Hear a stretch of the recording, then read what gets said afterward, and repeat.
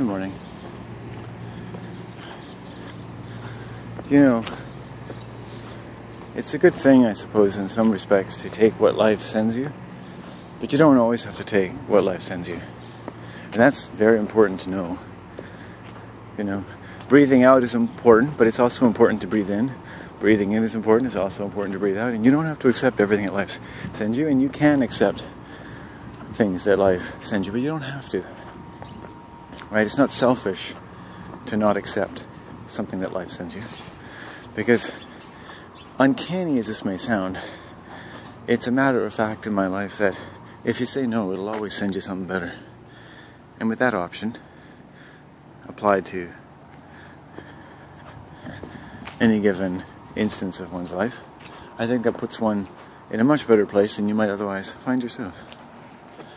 That is, in the position to be heir to quite as much as you'd like, and to what you'd like.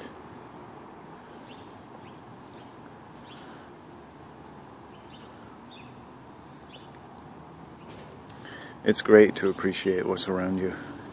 It's great to be receptive, but it's also great to set yourself up to receive the best, and life won't always send you the best right away, especially if you just accept whatever life sends you. It's part of a fundamental syntax, fundamental way that life speaks to us. And a fundamental example of how we are invited to speak back to life. Maybe nobody ever tells you that, but the fact remains that that's how it is. Someone might tell you what gravity is, but you've pretty much got to live with it. It's not quite the law of attraction, but it's certainly quite well.